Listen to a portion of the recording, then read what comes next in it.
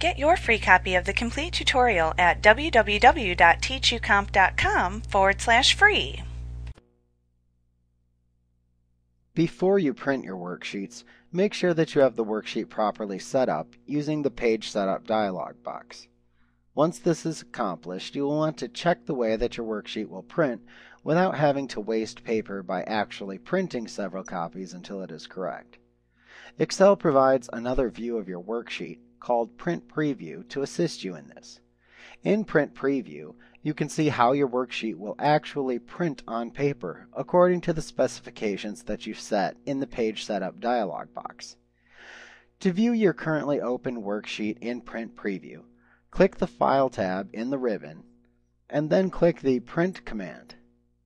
In the section to the right in the Backstage view, you will see various printing options that you have already set within the Page Setup dialog box. To the right of those options, you will see the Print Preview view of your workbook. Note that there are two buttons that appear in the far lower right corner of the Backstage view at this point. You can click the Show Margins toggle button to toggle the display of the margins on the page within the Print Preview on and off each time that you click the button. You can also click the Zoom to Page toggle button to switch the Print Preview from displaying one full page to displaying a magnified version of the page, which you can then scroll through to inspect the data more closely. Also note that if you are printing multiple sheets, you can click the small left and right pointing arrows that appear at the bottom of the Print Preview in order to scroll through the sheets that you will print. You can also click directly into the number box and enter the page number of the page that you would like to display in the Print Preview in order to show it on screen. After you've previewed your worksheets, you can then set any additional printing settings in the same area within the Backstage view. This is one of the new enhancements that's been made within Excel 2010. In the Print section, enter the number of copies that you would like to print into the Copies spinner box, or simply click the small up and down pointing arrows to enter the total number of copies to print.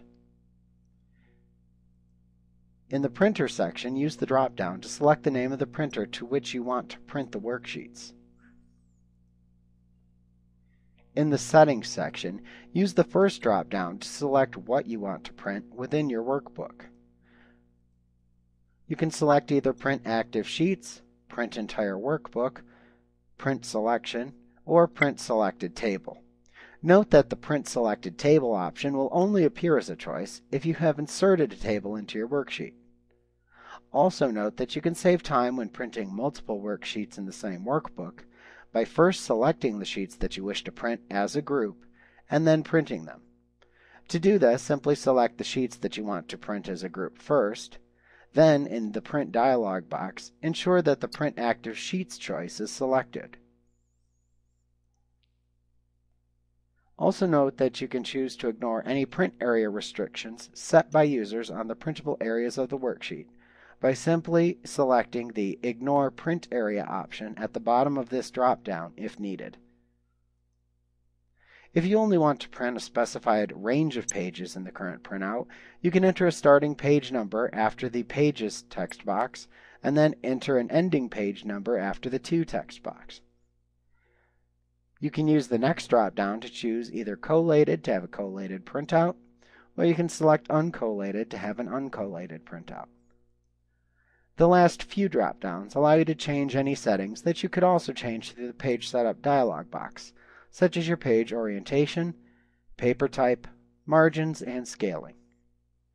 When you're done choosing your printing options, just click the large Print button at the top of the Print section to begin printing your workbook.